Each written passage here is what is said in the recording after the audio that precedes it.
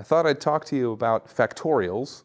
Let me give an example so we know what we're talking about. 3 factorial is just the product of 1 times 2 times 3. Now, of course, I didn't need to write the 1 because 1 times whatever comes after is still just whatever comes after, but this is 6. Everybody probably remembers the factorial in general is the product of all of the integers between 1 and whatever number you write last. So the second example, I'm going to skip 4 and go straight to 5 factorial, which is 1 times 2 times 3 times 4 times 5, and that, after you multiply it all out, is actually 120. Probably a lot of us have encountered the factorial and had to figure out what is, 7 factorial, what is 8 factorial, and what you remember what you do. You figure out what the previous factorial is and multiply by the next number. Or you just have to do a whole bunch of multiplications, which is, let's face it, not everybody's favorite thing to do. What I want to tell you about actually is not just the factorial, but I want to tell you about a great approximation. Maybe you can think of it as a function, a machine, something that simplifies the description of the factorial function at a cost, and the cost is sort of accuracy. It goes by the name of Stirling's approximation, and so in order to talk about Stirling's approximation, I have to introduce a letter which will be a large number. So I'm going to use capital N and say capital N factorial. That is now, if n is 5, that is the number 120. If n is 3, that is the number 6. So I want to ask, how does this factorial function, how does it behave if n gets larger and larger and larger? Okay? I mean, just as an example, you could imagine asking, what's 100 factorial?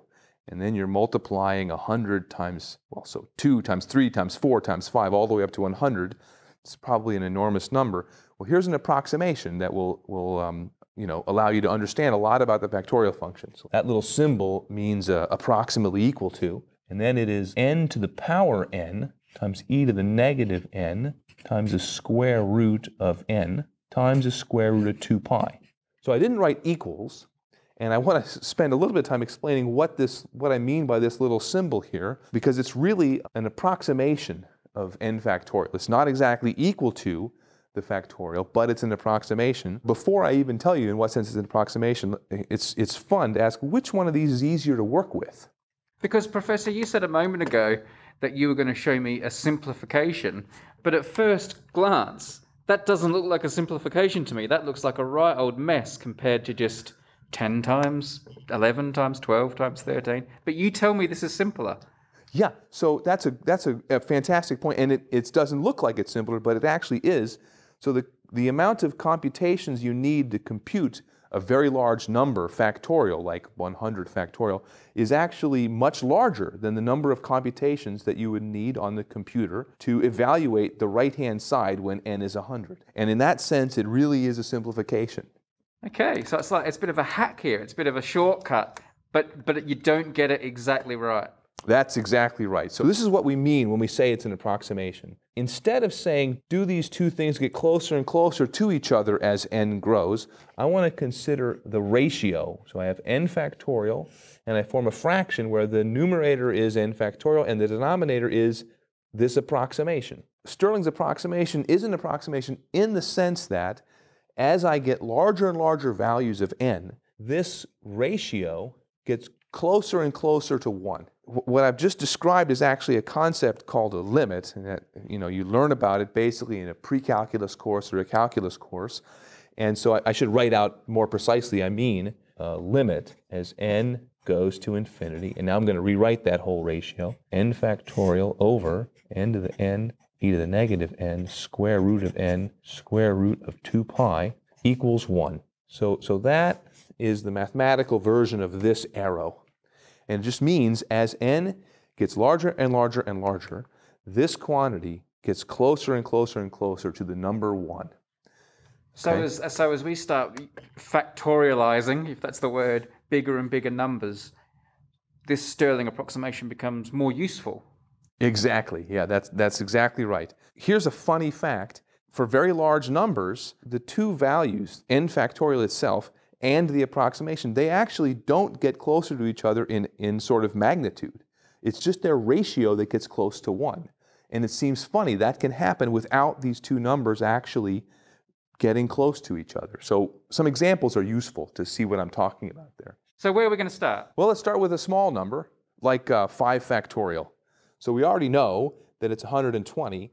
What do we get if we plug 5 into this crazy formula right here? 5 to the 5th power, e to the negative 5, times the square root of 5 times the square root of 2 pi. I did that offline, and here's what you get.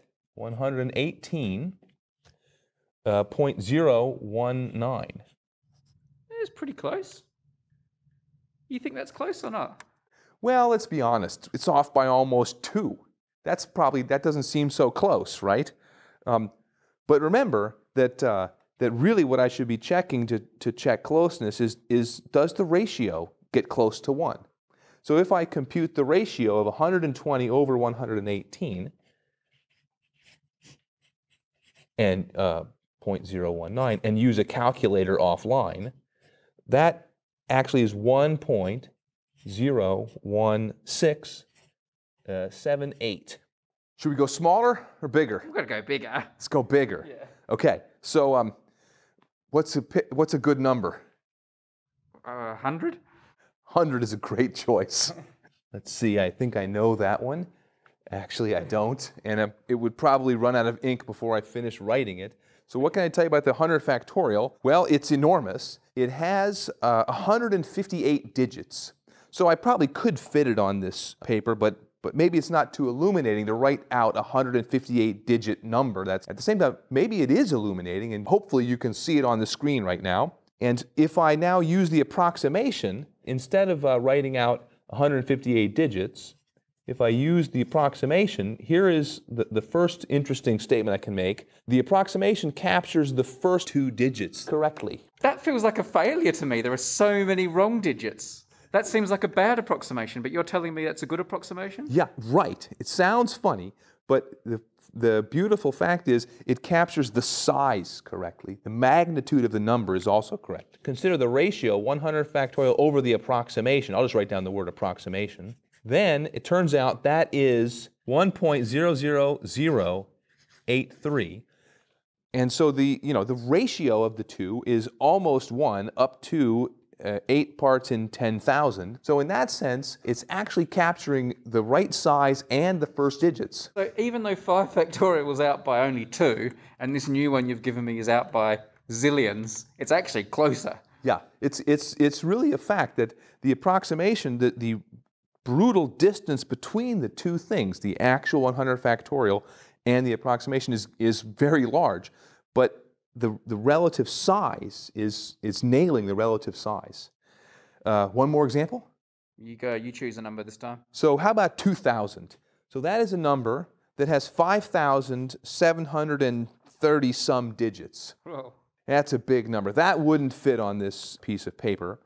And if I were to compute the approximation, let me say it like this. If I compute the ratio using Stirling's approximation, it is 1.00004.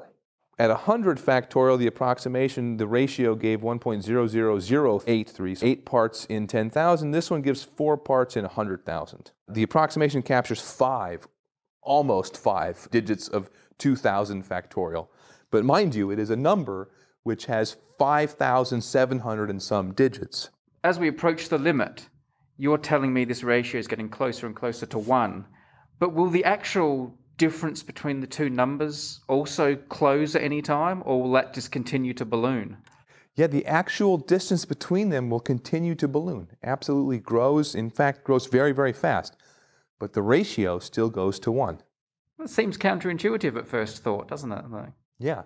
So another question that people ask about often is, well, this is a crazy formula. On the left-hand side, you are just multiplying together integers. And the asymptotic description, the approximate description on the right-hand side, it's got some interesting things. It's got the number e. Euler's constant, it comes from calculus. It's got root 2 pi, which has a pi in the middle of it. Where does this formula come from, and how do these crazy constants that come from some other parts of mathematics, how do they appear in this?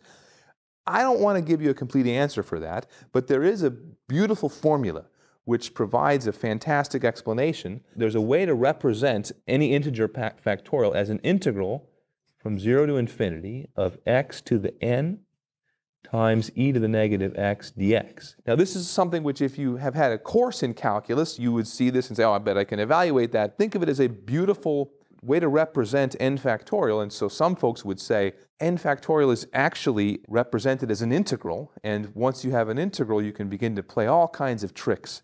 And there's a 5-step process to compute this approximation. Step 5, at the very end, out pops the square root of 2 pi. Who uses Stirling's formula? So many scientists use Stirling's formula. So people in mathematics, in the fields of combinatorics, it's their bread and butter. People in mathematical physics who study statistical physics, they use this approximation all of the time. Essentially every area of mathematics in which there's large numbers appearing, the approximation becomes very useful. Many areas of physics, the calculations are done on the back of envelopes, and those calculations always involve this approximation because it simplifies things. Are they using it to save time, or because it's a better thing to use? It's a better thing to use, and it does save time. But it's really a machine that will simplify calculations when you're interested in sort of behavior as number of unknowns grows to infinity, or number of particles in a system grows to infinity. It's a simplifying machine in those situations. Of course, for smaller numbers, it may not be so useful, but once you have a large number floating around and you need the factorial of that large number, this is an approximation that's very useful. You take the best computer you can find, and you ask, how large a value of n can I plug in and get an exact answer? And how large can I take this formula and use the same computer to evaluate this formula?